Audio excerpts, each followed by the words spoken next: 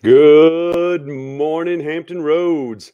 How's everybody doing today? And welcome to Virginia's only local real estate investing podcast, where we get to talk about local investors, local deals, and all things local. I'm your host, the founder of the Master Investor Academy and author of my best-selling book, Work Just Gets in the Way of Making Money, Scott Jelinek. If you guys have any questions, comments, concerns, things you'd like to discuss, or properties you would like to sell, you can go ahead and text me at 757-699-4227. That's 757-699-4227. So I got several things I want to discuss with you today, but before I forget, I got like 4 texts from people that were asking me to tell you the coupon code again for the Deal Machine so you can get the free trial and 15 free credits. So for those of you who don't already have Deal Machine, let me make sure I tell you guys. I know you guys are texting me for it, and I figured I'd just put it on a podcast. When you download the app or when you go online and you set up your Deal Machine account, there'll be a spot that says coupon code.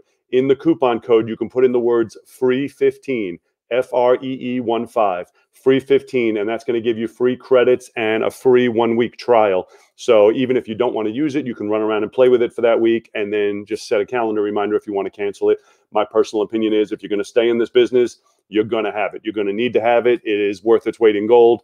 But if you just want to test it out or dabble with it, just use the coupon code free15, FREE15, and try it out for free. So a couple things I wanted to discuss with you today. Beforehand, I want to tell you where I had lunch yesterday. I thought it was very good. Someplace I haven't been, called Cava, C-A-V-A, over by Pembroke Mall by Town Center. And it was surprisingly good. It's kind of like a Chipotle type thing where you go and pick what you want, but it's all Mediterranean. And I thought it was fantastic. I'll definitely be back there. I really enjoyed it. So I wanted to share that because I know you guys text me a lot. Oh, you didn't tell us where you ate. And I know I'm getting bigger and bigger. Everybody's asking me what I'm eating. So I want to tell you a couple things. One is I lost a deal this week, and I might have told you guys about it. I did a Sunday appointment, and and I left that appointment not thinking I was getting it because they told me they wanted 180. I offered 120. They were working with an agent, and she was trying to get them investors. Then they called me back this past Saturday and said, yes, we want to take your deal. I tried to get with them that day to do the paperwork, but they said, no, you got to give me till Tuesday. They said something about somebody was out of town and I had to give them till Tuesday. And then Monday evening, they text me back and said that their agent offered them 125. And it was a couple grand more than I offered. And I told them, I said, well, don't sign anything because I might be able to work with it. And I'll come out and see you guys tomorrow. And they said, no, they want to go with the agent because she's the one that found them their other property that they're moving into, and yada, yada, yada. I didn't push it any further. I just let them know, keeping me in mind if something should fall through, we will be crossing our fingers. It was a good deal. I was excited about it.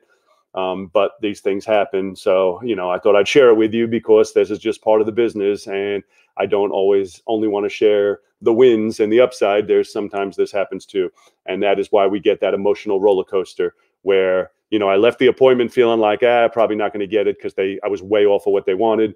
Then they call me back and I'm at a high. I'm like, man, I'm going to crush it on this deal, probably make 30, 40 grand. I'm real excited about it. And then I get that text and we went back and forth a few times, basically telling me the agent has a buyer for him and they're going to go with that one. Here's what it is. I just wanted to share with you in case I told you about when I was getting the contract. So, that one fell through. I have an unbelievable good appointment today, actually in 2 hours. In 2 hours, I have a good appointment in Aragona. I'm hopeful on it. There's enough spread that I should be able to make something happen. We'll let you know, but that's not what I want to talk to you about today. So today I want to talk to you about the slow flip boom, the slow flip craziness that's going on.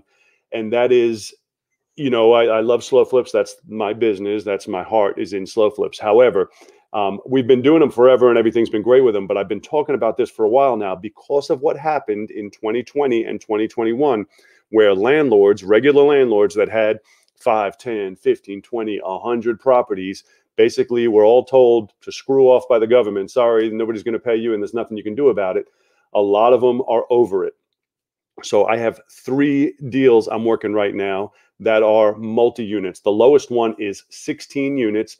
And this one, I believe I'm definitely getting. We already came to terms on price. We're just putting together today the paperwork.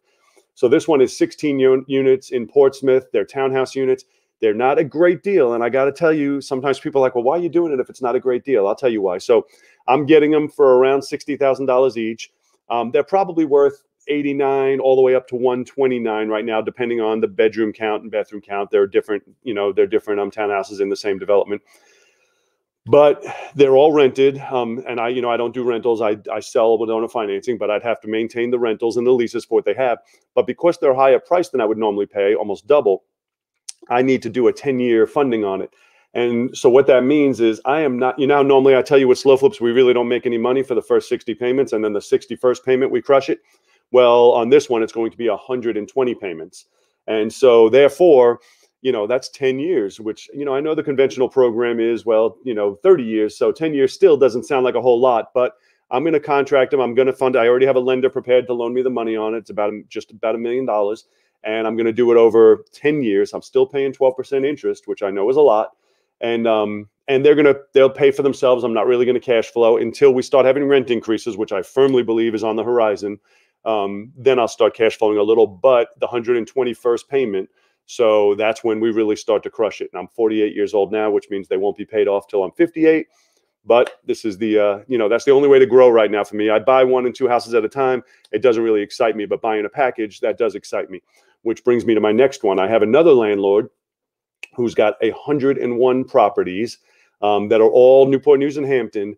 But what he wants is city assessment, and city assessment is, it's marginal at best. The value for me is they're all occupied. The value for me is I can make move the needle. I can move the needle on growing my portfolio.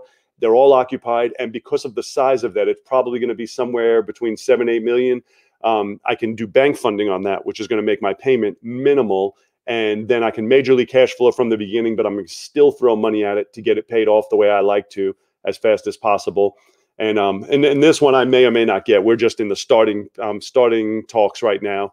And then I got another one that's got about 80 units, same type of thing. He's over it. He's had the rentals for years, probably 20 years.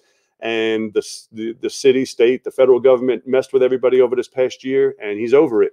And so, the first one, the 16 unit, I know I'm getting. These other 2 were in the beginning talks. But the point I wanted to go to with that, why I'm even mentioning it, is we've been talking for months about this is coming. This is going to be a tsunami of landlords that are over it and want out.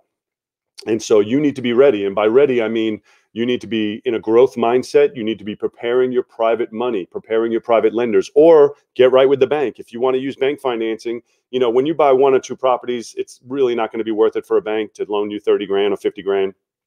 And it's going to be easier to use private money. But if you're going to buy 20, 30, 50 at a pop, then you can do a commercial line with a bank.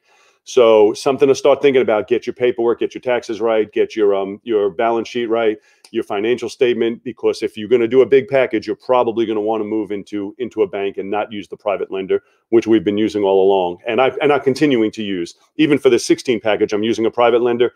But if I get the 100 package, I'm going to probably have to use a bank, because I don't think I'm going to be able to raise 8 million in one pop from a private lender, although we never know. Cross that bridge when we get there. But I want you to be prepared, which is why I was thinking about doing this podcast.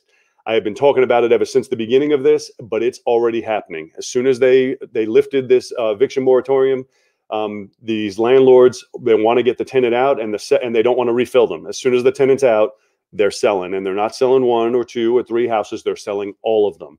So get yourself ready, get prepared, and you're going to do great things. This is going to be a great time to build up your rental portfolios. So that's all I really got for you today. I actually have a podcast that I have to get on in 8 minutes. I'm doing Joe McCall's podcast to talk about SlowFlips, because we're actually doing a SlowFlip challenge, a 5-day SlowFlip challenge, which is coming up in 2 weeks. I'll tell you more about it as we get closer. As a matter of fact, if you're interested in something like that, you can text me and I'll give you the information at 757-699-4227. But it's not ready yet.